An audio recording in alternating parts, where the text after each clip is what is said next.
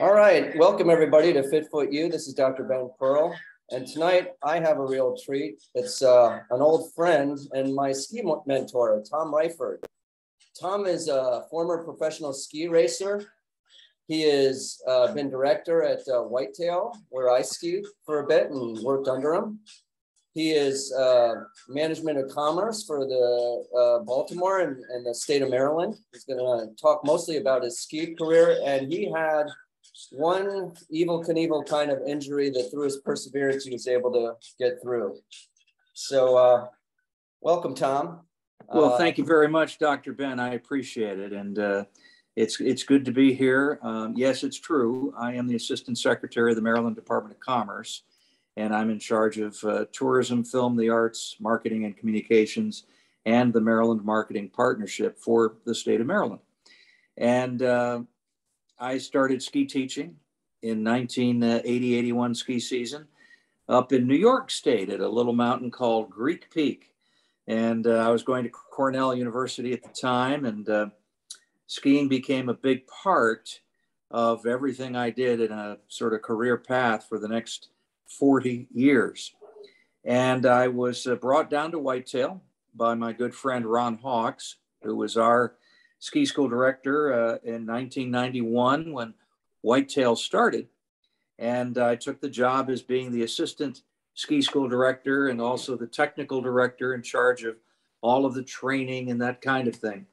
And you were trying to make it like a Deer Valley kind of a place, or I guess, or not you, but the vision of the ownership, right, at the time? Yeah, when we started Whitetail and it was under construction in 1991, it was a $32 million project. So if you think about that, that's a great deal of money for 31 years ago. It was just a tremendously expensive project. It was a great lodge. It was designed by the same architect that designed the lodge at Deer Valley.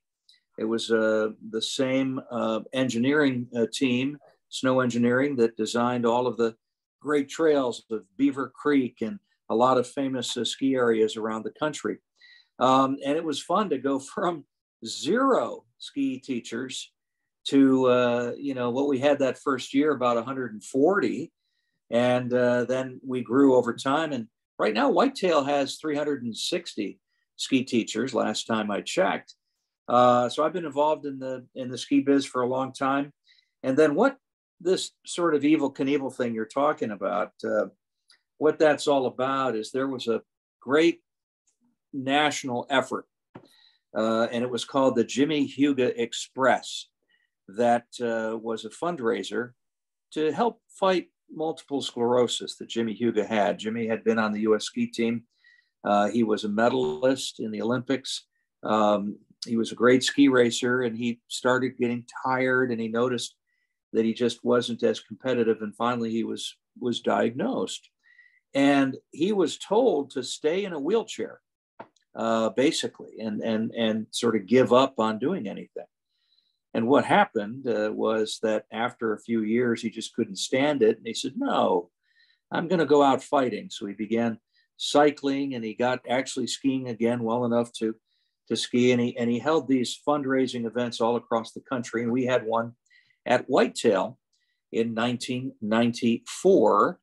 And that was our first Jimmy Huga Express giant fundraiser. And what it was a 4-hour skiing marathon where you get a team together, usually 4 people, and you both are competing as an individual, but also as a team. And you try to ski as many runs in 4 hours as you can. And we're talking speed suits, very long skis, the whole bit.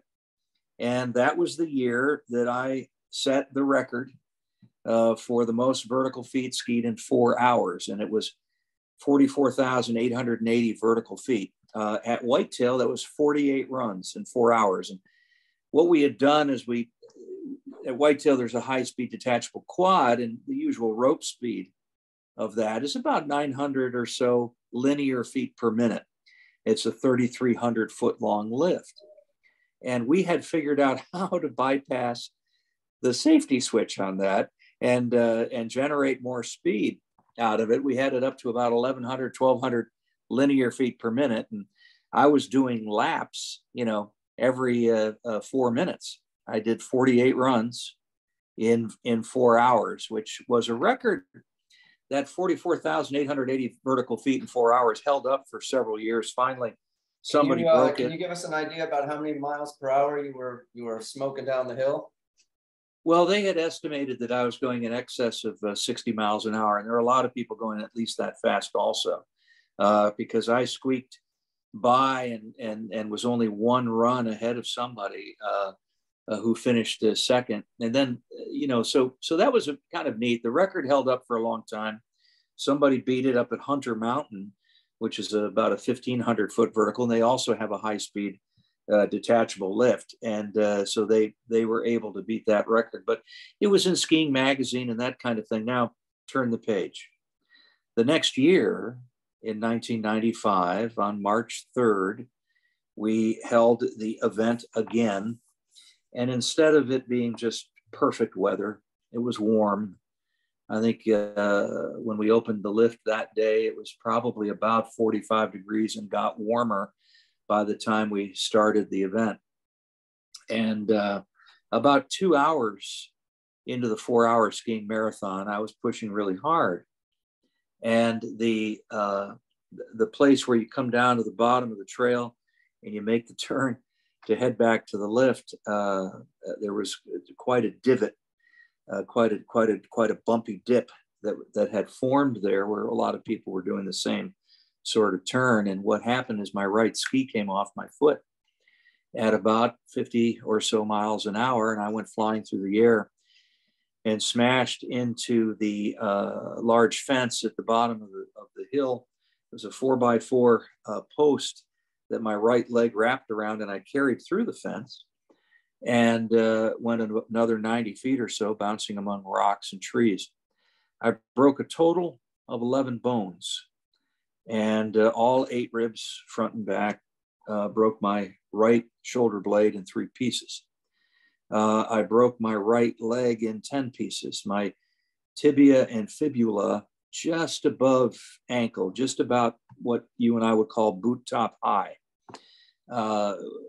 was broken. My leg, I don't know if you can see it, but it was kind of like this. Yeah. It was in a V shape, and both lungs collapsed, lacerated my liver, squished my gallbladder, had one heck of a concussion. My brain pan really sloshed my brain around, and the major issues included I wasn't able to breathe very well, and that I was losing a lot of blood internally.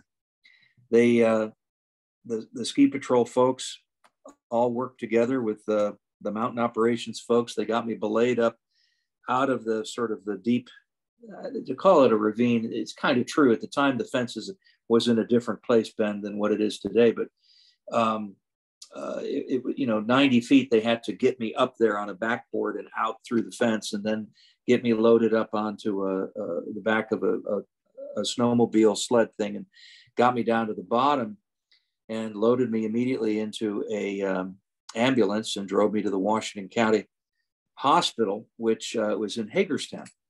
And the trauma team met me there, and it began quite a number of operations and keeping me around. They had to do pneumothorax to try to get my lungs to reinflate, and a lot of orthopedic procedures. Did you have an external fixator on that leg? Like an external erector set kind of a thing? The orthopedic surgeon had put in a non-rim steel rod in the tibia and had to thread it through. And then there were some screws, and there was this thing, I don't know what to call it, but like a halo around it for a couple of weeks. That's a Russian, that's Ilazarov technique. It's an external fixator.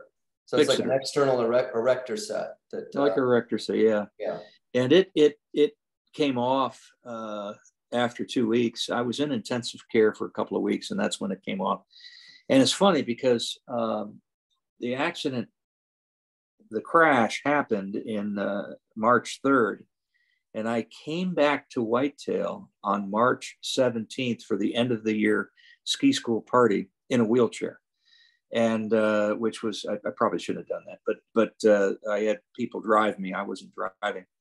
But I spent a lot of days following that, obviously, in bed.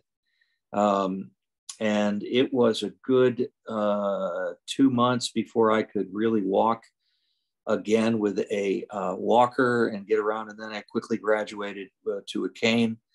And then it was about a little bit less than a year that I tried skiing again. Did you think at the 1 to 2 weeks after that you'd be skiing again? They told me I wasn't going to walk again normally. And, yeah, and right, no way was I going to be able to ski again. What had happened is I lost, I think you would call it in your world, primary articulation of the right ankle. I was unable to do sort of appropriate dorsiflex, and I could not supinate well to the little toe side, and had no feeling in the second, third, and fourth toes for months. There was a lot of soft tissue damage down there. And pronating was very, very difficult. So I had obviously a week able to articulate left and right of the rotary motion from the knee on down.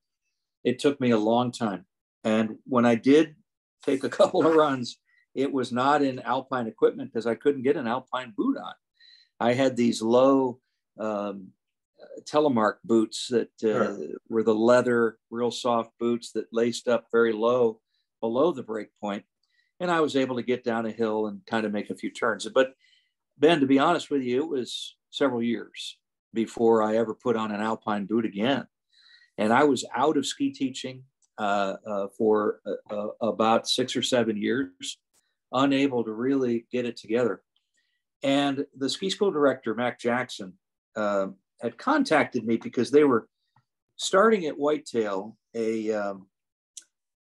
this thing called the Two Top Mountain Adaptive Sports Foundation, a nonprofit, right, to help folks with various abilities. And there was a real need for it. They needed equipment. They needed to be able to raise money to purchase the equipment. They needed to be able to have donors who, if they donated, could get tax breaks or tax donation credit, that kind of thing. So I agreed to help start it. We set up a program where in Hagerstown, those people that participated in the program got free hotel rooms on the weekends. They didn't have to pay for a lift ticket at all. None of their equipment they had to pay for. Everything was free, including the food. And if their family needed to come, the family came for free also. And it's a great program, and it still exists today. So Bill's kind of the point person up there. Bill Dietrich still, right? That's correct. Uncle Bill Dietrich. He looks like Santa. Yeah. But he is the executive director, and they have an interesting arrangement with the orthopedic unit at the Navy Hospital in Bethesda.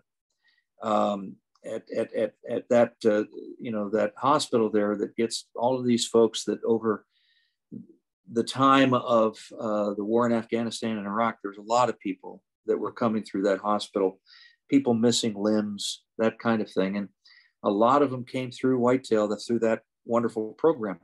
So anyway, we had our first meeting about that. I'm trying to remember what year it was, but Mac Jackson, the ski school director at the time, says, Tom, I see you skiing around every once in a while in telemark gear. Why don't you come back to Whitetail and teach skiing? And I gave him my tale of woe that I hadn't put on an alpine boot and that kind of thing in so long. And he says, why don't you come back? And so I did. I went to the local ski shop in Hagerstown, which doesn't exist anymore, by the way, and bought a pair of alpine boots and alpine skis, that kind of thing. And sort of showed up on that first day that he wanted me to show up. And they said, oh, good, you're here. Go take this group of instructors out on a clinic. And oh my God. And I hadn't taught a clinic in 8 or 9 years at that point. And that got me back into the ski business. Now, for the folks that are, listening to this podcast or watching it, in ski teaching, just like many other professions, including whether you're a doctor or whatever, there's an organization that's your professional organization. Ski teaching is the Professional Ski Instructors of America. And in the United States, there are several divisions. The East is the largest division, by the way, in both geography, from Maine down to Tennessee, and largest also in membership. There are about 30,000 members in the whole country. Sure. In the Professional Ski Instructors of America. And here in the East, there's about 12 or so thousand members. And if you include some of the emeritus folks, around 14,000 total. And there are various levels of certification. Level 1, you are certified to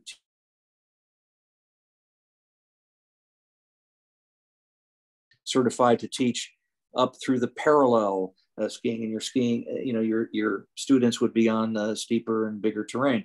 And then level 3 is basically teaching everything. And then even above those levels, there are levels of what they call it the educational staff.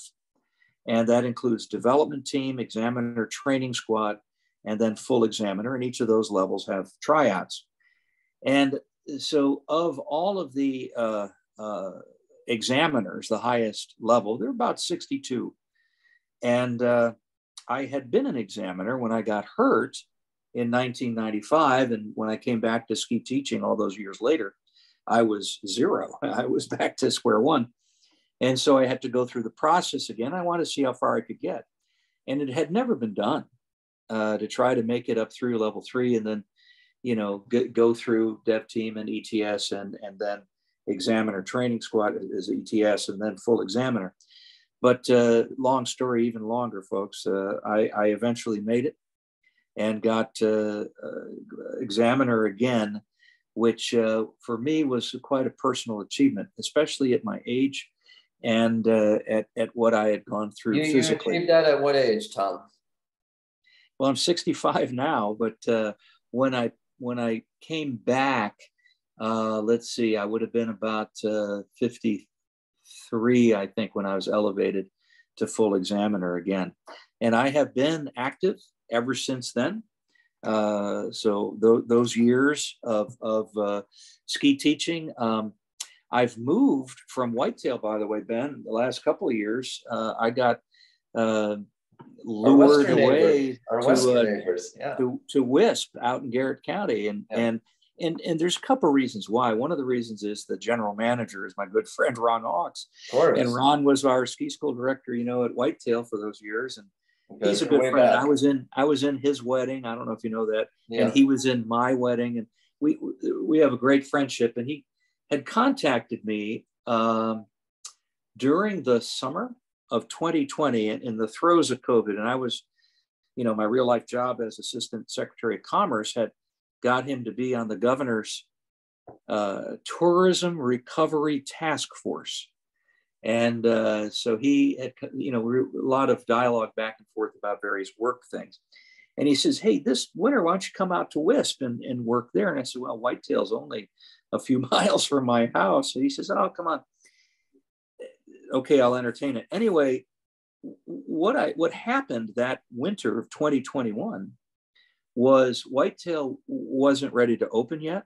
It's just they're a little bit behind. It was a little bit warmer than out in Garrett County where they had already a lot of snow and Wisp was already operating. So I agreed that I'll come out on I think it was that first weekend of December, since Whitetail wasn't open, and I'd help out with some training and that kind of thing. And what happened is I walked into they do things in ski schools, folks, called the instructor training course, where new people go through pretty significant training. ITC, so, yeah. Yeah, the ITC.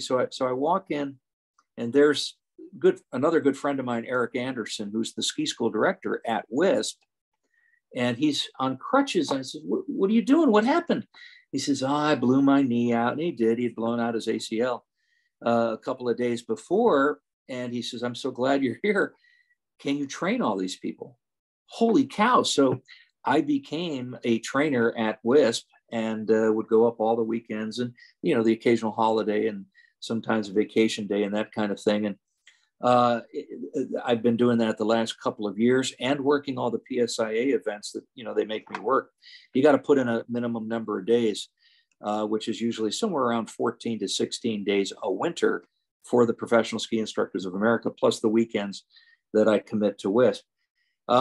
So at any rate, that's my story about ski teaching and my comeback from breaking 11 bones and having all those internal injuries. And folks, it's just one of those things that I wanted to do it. And it was something that I felt strongly about, and it hurt a lot for a long time. And, I still get a lot of twinges. And Ben, I'll confess to you and whoever watches this, I don't ski the same the way I used to ski before my injury, but I can make pretty decent turns, and it was funny. In 2000, let's see, it would have been 2009, I believe. Yes. I got back in a race course again. And I don't know if you know this, Ben, but the father of American ski teaching is this guy named Hannes Schneider. And Hannes was an Austrian ski teacher who really perfected, kind of invented, but really perfected what was called the Arlberg method, which is a region in Austria. And it includes this thing called the stem and stem Christies and all this kind of thing. Anyway, 1938, he was, a guy in his 50s, I think, at the time. It was in Austria, what was called the Anschluss, when the Nazis took over the nation of Austria and also part of Czechoslovakia, we know as the Sudetenland. And he disagreed with it very, very publicly and was thrown in prison by the Nazis, even though he was a big star in Austria, in movies and all kinds of things. And there was a railroad magnate who heard about this, and he had, a real interest in ski areas on his rail line doing well. So he went over to Austria. This is before America got in the war. Paid off the Nazi guards, apparently, got Hannes Schneider out of jail with his family, put him on a boat, gets to New York City, puts him on a train. He ends up in North Conway, New Hampshire, and becomes the ski school director at Mount Cranmore, which was the first organized ski school in America, the winter of 38 and 39. True story. And so every year there's this thing called the Hannes Schneider Memorial Cup that they do for certified ski instructors. It's kind of a big deal. And on the 50th anniversary in 1989, I won that race at Whiteface Mountain. And then turn the page to many years after that, in 2009, I go back and I attempt it again. It'd be a great story if I could say that I won it, but no, I didn't. I finished second.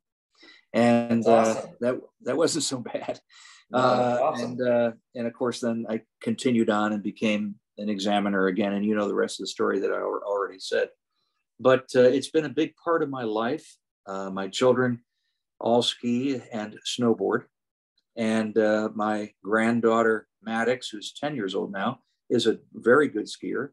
I don't know if I'll ever see her, competing at the level that I once competed at. But it is certainly something that a lot of people love. And, it's interesting. COVID might have done the ski business a big favor because our numbers over the years have kind of been going down for the number of skier visits and the number of people taking lessons and that kind of thing. And so people during COVID, during that time when they're stuck at home, were allowed to do outdoor things, right?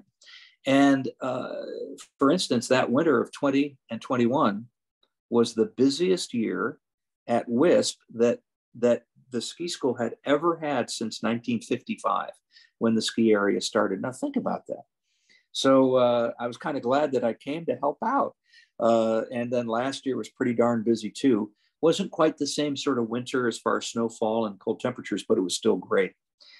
And, Ben, I appreciate everything that you do working with athletes and people that are trying to recover from various injuries. And you've been a big help in my life. And so I thank you for everything that you do. It's a very interesting podcast. I listened to a few of them, watched a few of them. Don't tell my boss I did it on company time, but anyway. Anyway, Well, thank you very much for you having me were, be a guest. Tom, you were a mentor to me. You may remember the Werner sisters, and I was helping out with that adaptive sports. And Yep. you said, well, why don't you go teach? And I didn't make it the first round. I had a lot of bad habits, and I still have a couple that Don Nesmith is trying to iron out, and Gerhardt. We do a lot over at in West Virginia now when we'll meet on a Wednesday here and there. But cool. It was, you know, what people don't understand, I think, about skiing is you do a profession because you have a passion to do a profession, and you happen to meet people along the way that you become friends with. But when you teach at a ski area, you are more of a unit, and there's nothing quite like it. And you'll make friends that are different sorts of friends, people that you would hang out and have a beer with, as opposed to you happen to hang out with these doc friends of yours because you're both at the conference and you're friendly with them. And sometimes you make very good friends, but it's a little different with the passion level of skiing, because it's something that it's not your career per se. In your case, it was your career, but for many of us, it's a part-time gig, but it becomes sort of a lifestyle and a connection point to like minds and, you know, a lifetime of learning the sport. Well, I agree with you. Some of the best people in the world, I think, are skiers and ski teachers, because they have a passion that they want to share with a lot of people. And I've met some of the most interesting people over the years, just chit-chatting on a chairlift, or you know, any number of interactions that you might have. I mean, lawyers, doctors, rocket scientists. True story. The head of Goddard Space Center was on the chairlift with me one time. I've had ambassadors. I've had all kinds of amazing people. I remember you were talking Japanese once. You were yeah. Well, yeah. I learned like I don't know, just three or four words in every language. But you know, I've had to teach lessons in Spanish, and really I only know about 12 words. But it's interesting at both Whitetail and Wisp. We get a lot of these J1 visa people that are there just for like 2.5, 3 months. They're on their summer break in Argentina or Chile or whatever, or South Africa, and they come to the United States, and they end up at different ski areas, and they teach skiing, or they run the chairlifts or whatever that they do. And a lot of them, you know, I've had for you know, they're still friends for years and years and years. And we stay in touch. Facebook's a wonderful thing that we get to stay in touch with all these people. So well, thank you for letting me be a guest on your show. No, I wanted to tell you from my standpoint, Tom, as you know, you being ski director and then going out on personal clinics with you, you know, several times over the years. What I have always enjoyed about your clinics is that you keep it fun. You do have safety first in the back of your mind. You know, I remember when you were the director, that the culture of the mountain was different than it is now. It's a lot more regulated.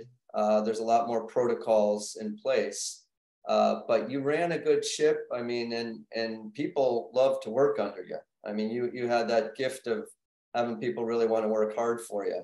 Well, thank you for saying that. I appreciate that. And I think it's people that like doing what they're doing, and just making sure that they have every bit of advice that they might want to help them out. One of the thirsts that all ski teachers have is they want to be better themselves. You brought up Don Nesmith. I consider him a very good friend, and you know, I hired him way back in the day, and I think it was. He's got a racing background as well, like you. Yeah, I think he's got it in him, even though he might be a year or two on me, but I think he's got it in him to someday pass level 3. And he's coming back from I think it was a foot injury or something, or an ankle injury, and hopefully he'll get over that and be able to you know, do a decent job at that exam. It is a tough he had an Achilles tear, and I actually was part of his care, and we did some regenerative medicine injections with some placenta tissue, and that helped him along. And but he's he's, as you know, a technician like yourself, and he sticks to it. And you know, I expect to be doing a few runs with Don this year as well. I got to tell you, there's a couple interesting things that I wanted to get your take on from other mountains, and maybe it's just how it is sometimes when you're sort of the interloper at the mountain. But I went up to do the British invasion up at Killington, and as you know, Carol was up there, and we had some people that had formerly taught up at Whitetail, and they kind of served as sort of ambassadors. Kinley Tanner, and others. Yep. And I enjoyed the program the first couple years, and then each year it kind of degraded with accommodations. And of course, they don't have the budget, like for instance, that you've been able to help get when you know, all that effort, like for Two Top. You know, it's just instructors coming to an away mountain. But what I wanted to get your take on is, what is your thought of the situations, and this does happen, where if you're not kind of the favorite son on the mountain, and it is a little bit of a pet peeve, where you'll have, let's say, some of the people in the lesson that have not risen to the abilities to the others that can progress and get up the chair, etc. With the group splits, whereby you know, you'll get the one instructor taking a few aces out, while the, you know, the masses of the students that have not been able to be as proficient are, you know, with a ratio of 1 to 7, 1 to 8, 1 to 10. That kind of was one thing that soured me on going back, and it was really this one particular instructor that made that decision. You know, it wasn't the supervisor of the event. But what are your thoughts on that? And I guess you know, fairness for the students and fairness for the instructors, or you just suck it up and, you know, just say that, you know, that happened on that particular situation. Well, one of the things that we got very good at Whitetail was having students, first of all, be guaranteed that they would learn to ski. And that included riding the chairlift and, you know, doing linked wedge turns down the hill, that kind of thing. And people learn at different rates. There's no question. And you know this to be true. One of those great things that you do at the beginning of a lesson is you're chit-chatting, you're getting their names, you're finding out if any of them may have skied before. Sometimes that happens, that you get a first-time beginner lesson and yet a couple of them may have skied before. And they're there for whatever reason. They didn't do it very well the first time, they thought, or they wanted to take it as a refresher, whatever, but they were already advanced compared to people that have never done it. And also you do a thing always called teaching for transfer, where you find out if there is a learned skill like ice skating. It's a great activity that there's a lot of similarities with ice skating and skiing. You know, you're balancing, you're rolling things over, you know, like you do on skis, and there's rotary movement. Long story short, people all learn at a different pace. And what happens is often at a lesson, the supervisor will make sure that if there are students that are advancing quicker than the rest of the group, you don't want to penalize those students, and you move them on maybe with the group to continue that trek, as you have another instructor work with folks that need a little remedial time, a little bit extra effort. The way I prefer to do it is to have the best instructor work with the students that need the most help, and then have the students that are already getting it, all they really need is more practice time and more mileage. That doesn't necessarily have to be the great instructor, but you find these seniority things that happen in a lot of ski areas. The instructors that have been there a long time, that maybe are certified or higher up the level, some sort of seniority system, they might end up with the so-called easier lesson. You talk with folks like Terry Barber, who's a former member of the U.S. demo team, and he agrees with me. Have the great instructors work with the people that have the that need the most help. Yeah, no, I Hope think that answers the question. yeah, no, And that did very I efficiently. wasn't there, but I can certainly That's see fine. what You did happens. it. Well, we're in the almost 2-minute warning here. What would you like to leave people with in the last 30 to 40 seconds here, Tom? Something to think about. I mean, certainly your story says a lot, and that's why I wanted to have you on. You persevered. I think you're an inspiration for anybody that has a really debilitating injury that they can come back. I've had Gary Hall Jr. On, and he was told he'd never be able to swim competitively, and he won several gold medals after that. So I mean, that to me was a big deal, and I get goosebumps hearing about your story too, and especially you had to be thinking at one moment when you came to, I don't know if you were knocked out for a few seconds, am I going to make it, period? Oh, that was going on in my mind. And to close, find something that you love doing and get paid doing it. And that's, tell your kids that. You have a daughter, I think, that's a great artist. And if she loves doing that, figure out a way that she can get paid doing it. Absolutely, Tom.